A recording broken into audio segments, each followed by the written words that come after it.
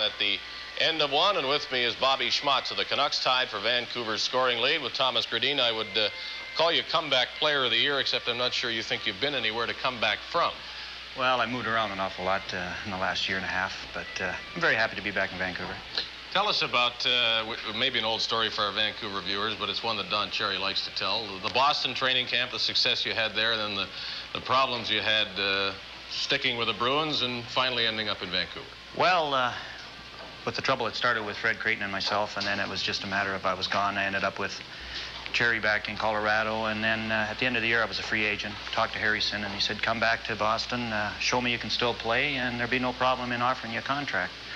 First 7 games, I had 6 goals. I was leading the club in scoring. He called me in Thursday, says, got some bad news for you, not offering you a contract, but that's it. I'll drop the equalization for you. You're free to make your own deal. And within a couple hours, I was on my way to Vancouver.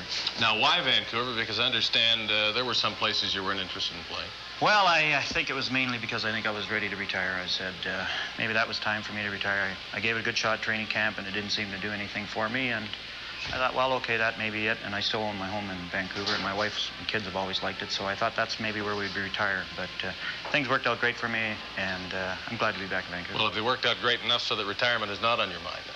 I hope so. Like I say, it'll depend on what the last 15 games go and how playoffs go, and whether or not Vancouver feels they can offer me a contract again, it'll be up to them.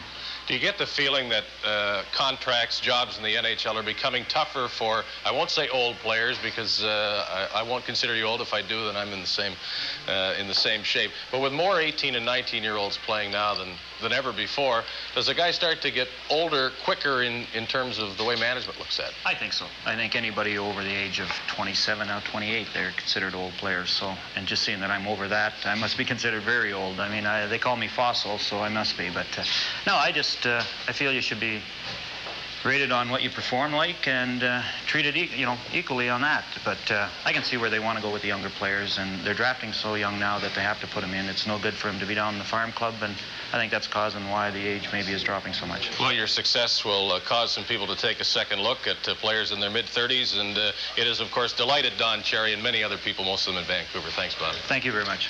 Bob Schmautz tied with Thomas Gradin for the scoring lead in Vancouver.